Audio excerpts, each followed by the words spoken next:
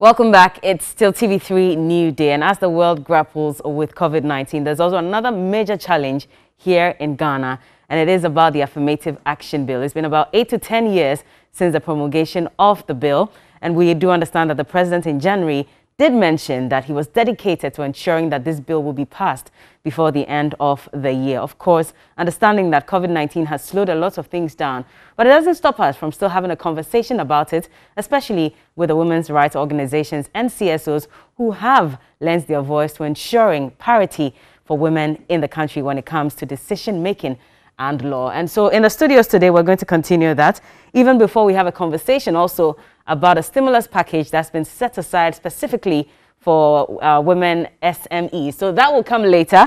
But in the studios now, I have Sheila Minka Primo, who is a lawyer and a convener for Affirmative Action Bill Coalition, and Mrs. Magdalena Kanai. She's a gender and development consultant and a member of Women's Manifesto Coalition. And so I'll start off with Mrs.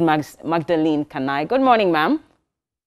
Good morning. And you're welcome to TV3 New Day. We've been talking about Affirmative Action Bill over and over again. I just want you to touch on it quickly before I can also ask Madam Sheila about it, just to educate us a bit more on what exactly the Affirmative Action Bill seeks to achieve.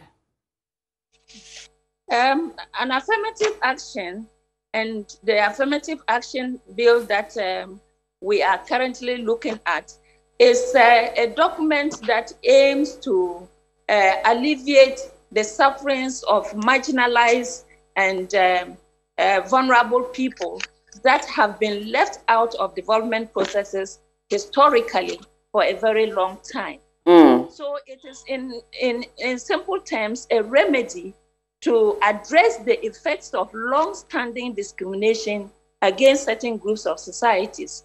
So for instance, you can put in place laws or policies or programs or procedures, that would address those situations that have existed, that have not allowed people, certain categories of people, to participate effectively in national development. Okay. So I know the focus is on women and also on persons with disability, but if you can touch a bit more on why women are at the center of this fight for the Affirmative Action Bill.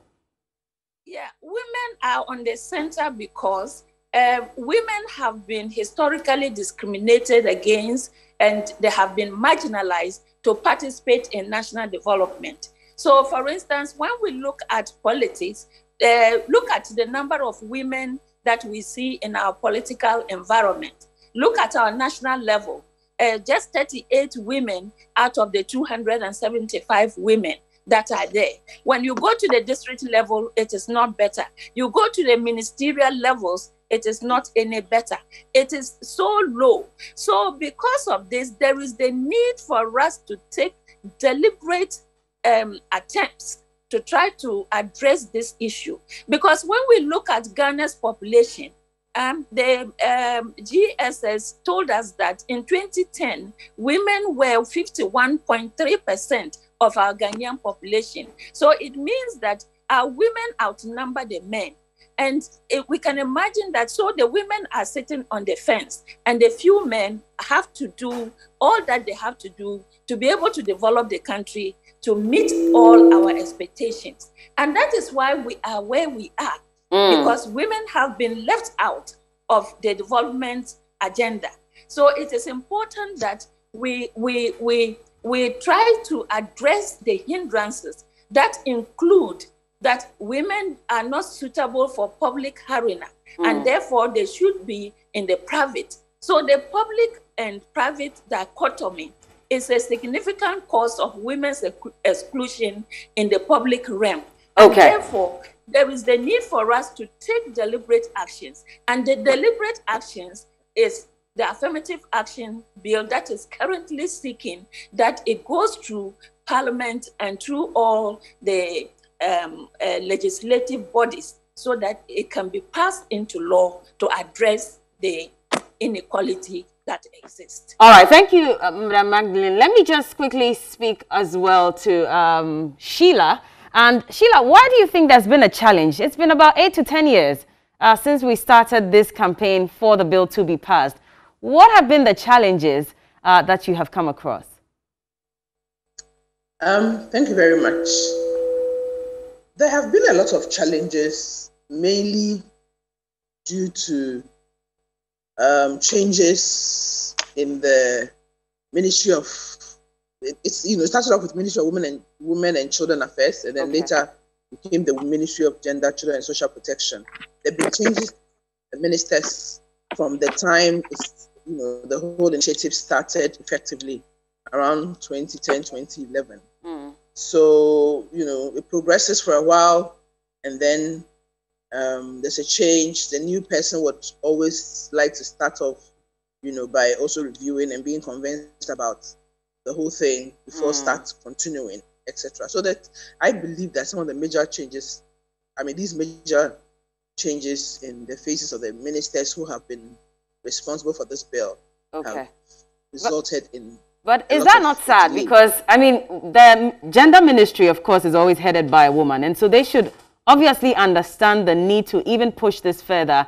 If there's a change in party and power, it doesn't necessarily mean that we need to now go back and relook at the issues, especially when it's about women, gaining more ground. I'm talking about is not, there was one major, there's been changes in political parties, but there's also been even changes in the people who've headed the ministry. Okay, so within the same party, I recall that there's a technical committee was put together to actually collect secondary material and start helping to put drafting instructions together. A particular minister started within a particular party. Later on, there were changes. There wasn't a change in government per se, but there were changes in the faces. Okay, and it's a human thing. A new minister comes. There are a whole lot of policies and laws which are being drafted. They need to understand it, because when it goes to cabinet, they need to go and defend it. Okay, so by the time they understand it and start the process, there's a change. And then, so the major change in shifting political parties was in 2016 when totally new government came in. But previously, the other ministers too had changed. And then when the new government came into, we had a minister that we were working with, and then she also got changed from 2017. But that means that, we're expecting elections to happen by the end of this year. We all can't predict what may happen.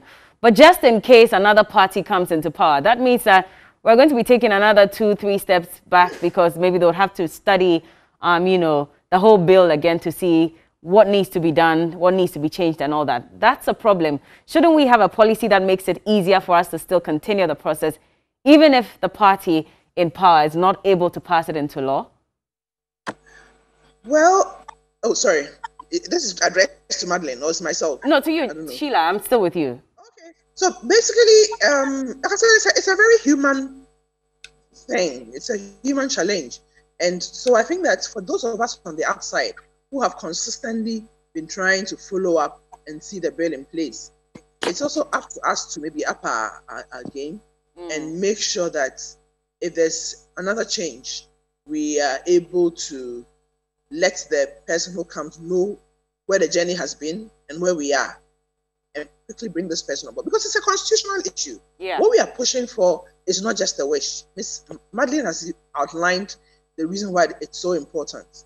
And I think that once whoever comes understands that there's a real serious need to have this law in place, because our constitution requires this to be in place. Ghana's international obligations also requires this to be in place.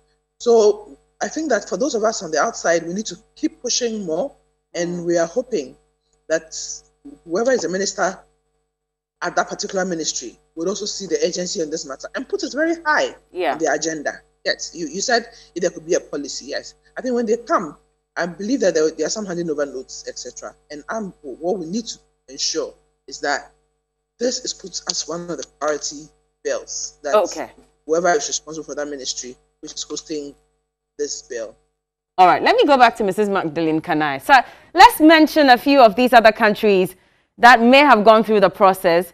We're still able to go ahead with the passage of the bill, and now that has become a major benefit for women in that country. If you can give us some examples and how they were able to achieve success in that field. I just want to take us a little back to what we have discussed, and to say that I really wish that we don't have to wait until another government. At your introduction, you did mention that even in January 2017, in the State of the Nation address, the president, in his good message, mentioned that in his tenure, he's going to pass the affirmative action bill into law. So I'm hoping that this still stands because it is one of the manifesto promises. So the good government of His Excellency Nana Akufo-Addo is going to see that this bill is passed. But to go to your question now, many countries have really taken a step ahead of Ghana after signing on to the international conventions and protocols to achieve gender equality. For instance, when we look at Senegal, Senegal has passed the parity bill and ensured that they are going to get equal numbers of women and men in all positions and in politics. When we look at Tanzania, when we look at Uganda, they have all put in place some kind of affirmative action to ensure that women are properly represented. We look at Rwanda now. Currently, they have about 65% that are women in decision-making positions at parliament and even also at the lower levels.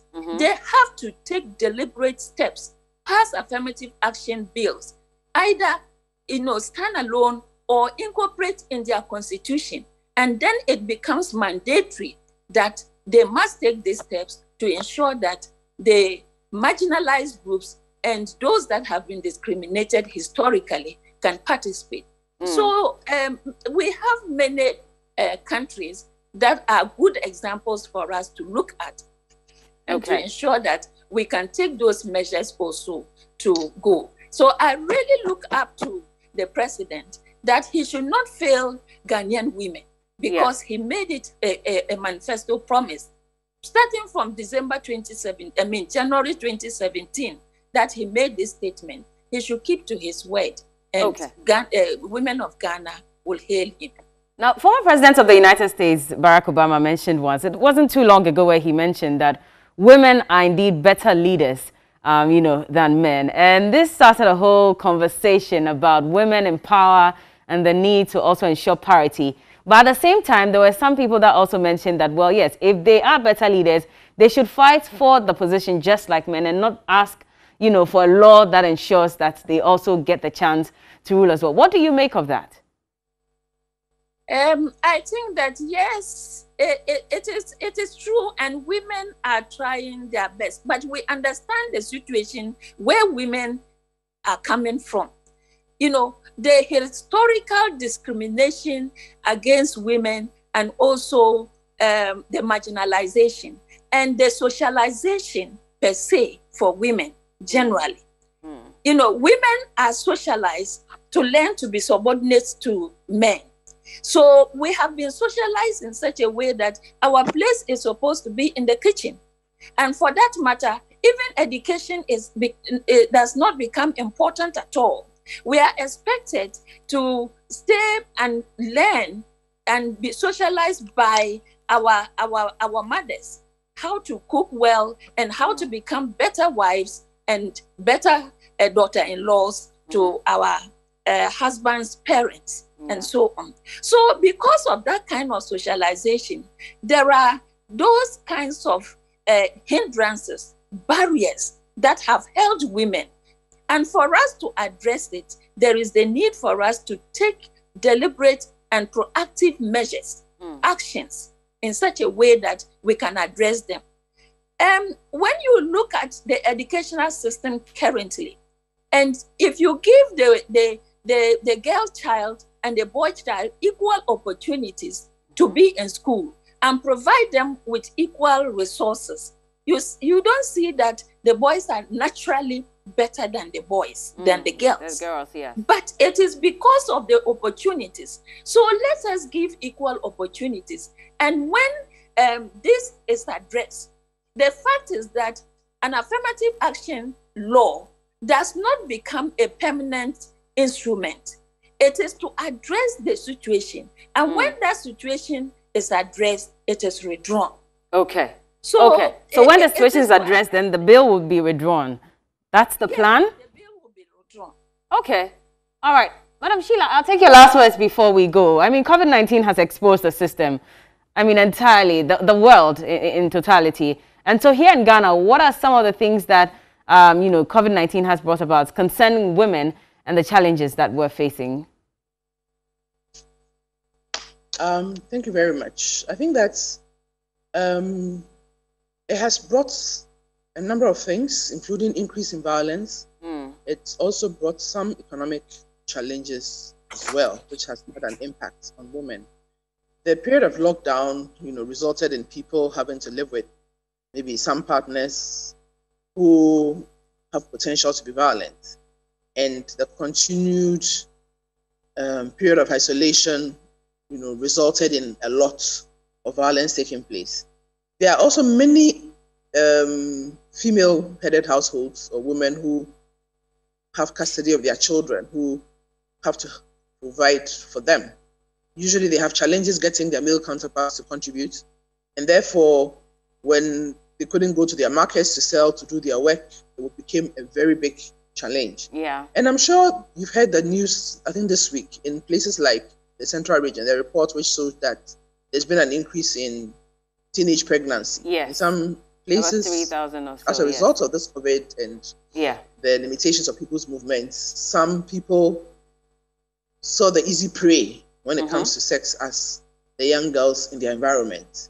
And that has resulted in a lot of teenage pregnancy. Yeah. So it has had a lot of negative impacts, which has certain gender.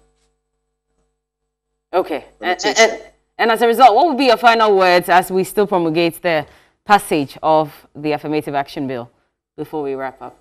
What I would say is that our Constitution, Article 17 of Ghana's Constitution, you know, which says that there should be no discrimination on the basis of gender, in its Article 17.4 says that where there has been historically discrimination against any gender, there's nothing wrong if Parliament comes out with a law to right the wrong, as Madam Kanai has indicated. So we are saying that there is constitutional backing for the Affirmative Action Bill, and therefore we would call on the President to honor his manifesto promise to make sure that this law gets passed before the end or the close of the year.